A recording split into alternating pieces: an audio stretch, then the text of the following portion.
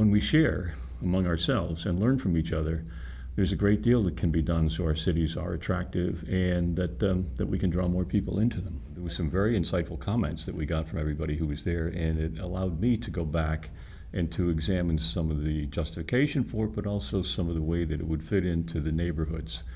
And there were ideas that came out of that which were far different than I went into the program with, and I came away really inspired. And after having seen what other cities have done, we learn from each other. Being able to have that perspective of people that have been through this is really valuable.